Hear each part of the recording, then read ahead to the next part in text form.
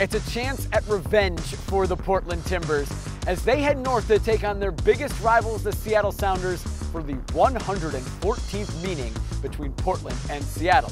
And for the first time, it's a doubleheader with the Portland Thorns and the OL Reign, who will kick off at 4 p.m. at Lumen Field before the Timbers and the Sounders at 7:30.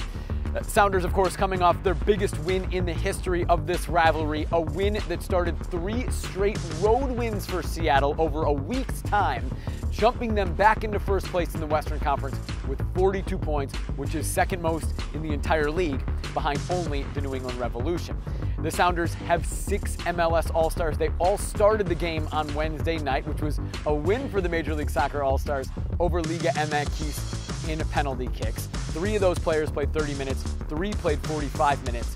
Amongst those players who started and only got 30 minutes is their striker, Raul Ruiz-Diaz, who leads MLS with 14 goals. He has 10 goals and 2 assists in 10 career games against the Timbers, so they will have to shut him down on Sunday evening.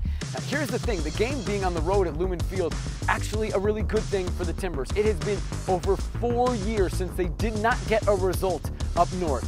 5 straight unbeaten in the MLS regular season.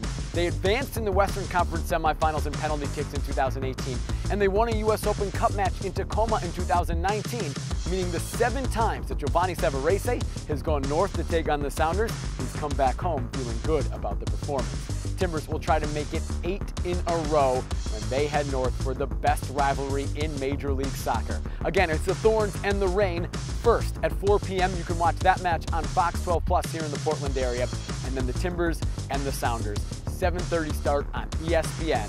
You can also listen on the radio on 750 The Game.